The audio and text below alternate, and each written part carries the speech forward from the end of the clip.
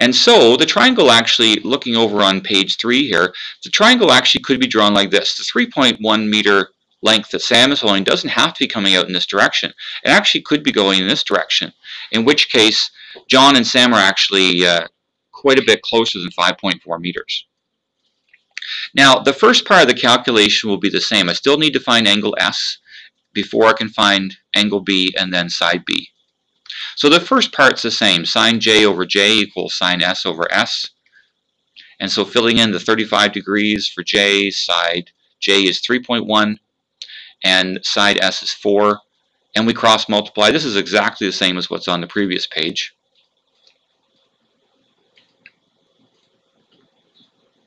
And so we get S to be 48 degrees. So that is all the same. Nothing's changed there. Okay. Now, what changes, though, is this. There are two angles between 0 and 180 degrees whose sine is 0.7401. Your calculator is only programmed in order to give you the first one of those two. But remember, there's also an angle in the second quadrant, 48 degrees is in the first quadrant, whose sine is 0.7401. And so we find the other angle by subtracting the 48 from 180.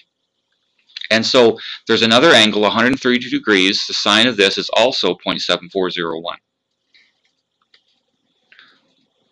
So there's two angles, 48 degrees, and that belongs to the diagram on the previous page. And in this diagram, angle S is obtuse. It's over 90, and so it would be 132 degrees. And so what changes is the rest of the problem now. In order to find angle B up here, we subtract 132 and 35 from 180. And angle B is quite small. It works out to be 13 degrees. So angle B is 13 degrees. And so now we write out the sine law to find side B. So what's different here is that this angle isn't the 97 from the previous page. It's 13 degrees. And so the sine of 35 over 3.1 equals sine 13 over its opposite side, the B side. And so we cross multiply. 3.1 times the sine of 13 degrees divided by the sine of 35 degrees is what B will equal. And so we evaluate this expression, and we get B to be about 1.2 meters. So if they're standing on the same side of the balloon, then Sam is only 1.2 meters from John.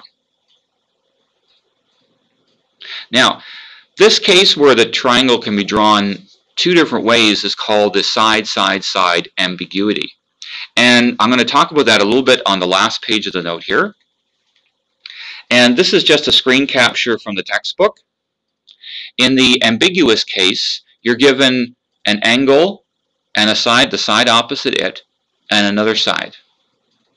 Now, there's four different cases to consider here if angle A is acute. Now, if you take a look, so this is the information you're given. Here's the angle A, side B, and the side opposite this angle. Now, if side A is too short, then you actually can't even draw a triangle. No triangle exists. Now, well, too short, what does too short mean? In order to find the length of that side, take a look at this H here. H represents the perpendicular distance straight down here. And now, remember, H does not represent the hypotenuse here. It's the height of the triangle. If I wanted to calculate that distance, I would use the sine ratio because this is the opposite side, and the B over here is the hypotenuse. And so I would write the sine of angle A is equal to the opposite H over the hypotenuse B. And if we cross multiply for H there, H works out to be B sine A. So that's the height of the triangle. That's this vertical distance right here. It's B sine A. That's how we can find that height. Now, if A is smaller than that height, then no triangle exists. In the case over here on the right, if A is the same as H, then there's only one triangle you can draw, and it's a right triangle. Now, if A is larger than B, in this diagram, notice that A is larger than B, then the only way to draw a triangle is if A comes out in this direction. It can't come back in this direction. So one triangle exists if A is bigger than the value of B. Now, the ambiguity is in this case here. If the A here is between the height and side B, and that was the case in the example in the previous 2 pages, then you could draw A out in this direction, or you could draw A in this direction. See, it's between the value of H. It's bigger than H, but less than B. So that's the ambiguity case. That's where there's 2 possible triangles that you can draw.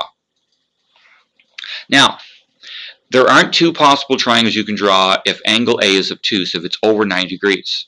But there's still 2 cases to consider.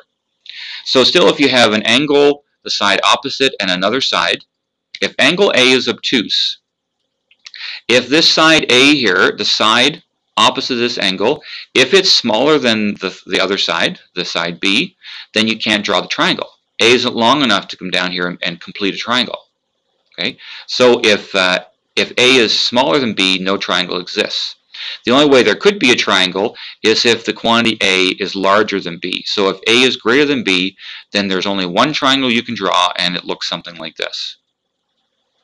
And that's the end of the sine law note.